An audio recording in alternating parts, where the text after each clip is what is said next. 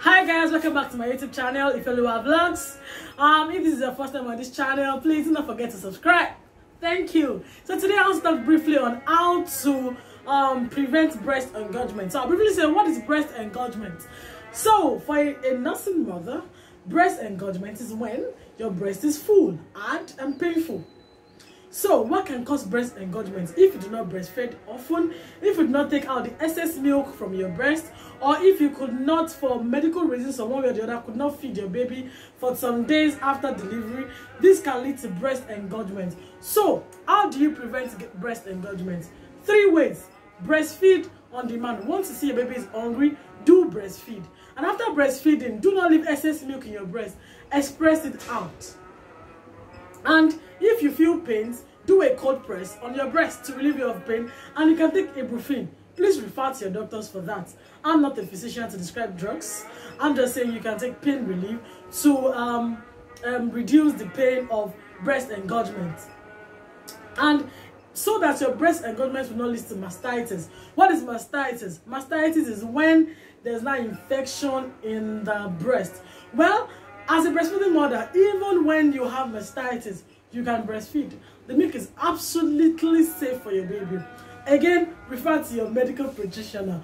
But the milk is very safe. I'm talking from experience because when I was pregnant with when I was nursing my baby, I had breast engorgement and later into mastitis, a lot of pain. And the best way to relieve it is to bring out the milk from your breast, right? So I did that, and I'll still breastfeed them because the milk is absolutely free. And you would, if it is mastitis, you have to go to the hospital, so you'll be prescribed an antibiotic safe for a breastfeeding mother that you can take while nursing. And so I was given these antibiotics, and the pain relieved, the pain went, and with ibuprofen, and I became better. But to avoid this, just make sure that you express the milk, excess milk, immediately after breastfeeding. Oh, another case where some people experience breast engorgement is when they are trying to stop nursing their baby. Personally, I advise that you do not just stop overnight from nursing your baby. I believe it is done gradually. Let's say your baby feed 8 times in a day. I mean breastfeeding. You can gradually reduce it to 6 times when you've introduced solid at the age of 6 months. Well, some people introduce solid at the age of 4 months, but WHO recommends that you exclusively breastfeed your baby for 6 months. By exclusively, it means without water, breast milk strictly alone. And of course, baby can take medication when it arises. So if you want to wean your baby off breast milk, you do it gradually.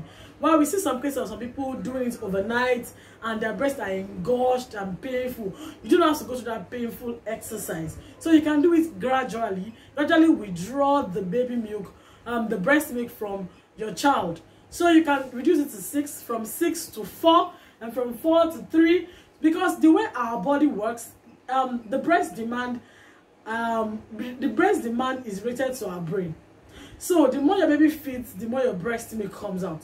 So when you gradually withdraw, of course, your breast milk production will reduce. So you gradually withdraw to avoid breast engorgement. If after gradually withdrawing and then you eventually see your breast still eventually get engorged, it is advised that you do not press out the milk, because when you press out the milk, you are still trying to tell your brain that you are still needing the milk. So you might just massage it and use ibuprofen or pain relief prescribed by a medical practitioner. That will be all for today. Thank you again for stopping by. Do not forget to subscribe. Do not forget to subscribe, please, and of course share with that pregnant woman and nothing more than around you. They will enjoy it. See ya. Have a lovely week. Bye.